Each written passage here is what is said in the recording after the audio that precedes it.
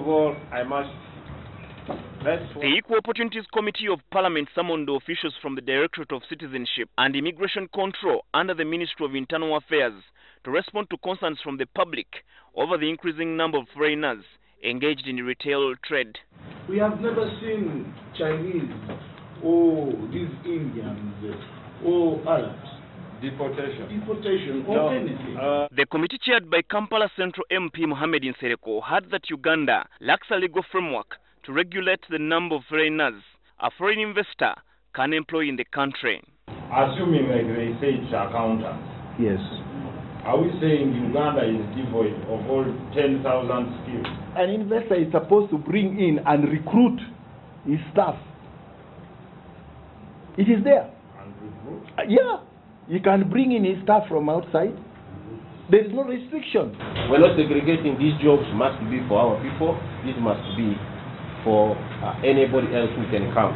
During a retreat by ministers, permanent secretaries, and senior NRM party officials, President Yoweri Museveni spoke out against foreigners, especially Chinese and Indians, getting involved in retail trade and unfairly competing with Ugandan retailers. It is, however, not correct for the regulators not to take action against the Chinese and Indian retailers who unfairly compete against our retailers. According to the president, foreigners should be bringing in expertise that not many Ugandans have, but gradually train Ugandans to later take over from them. State Minister of Internal Affairs, Obiga Kania, says the regulation of foreigners in retail trade will be done gradually in accordance with the laws.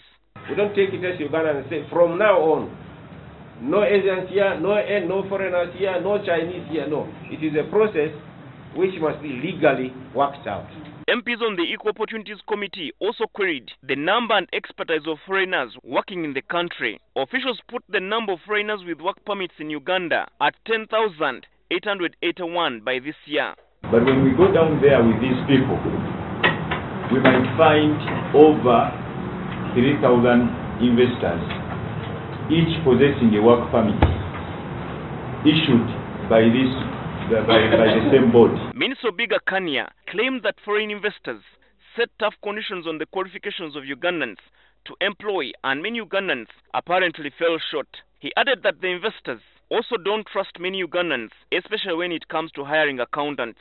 Many will say, I am setting up this business, but I don't need Ugandan accountants.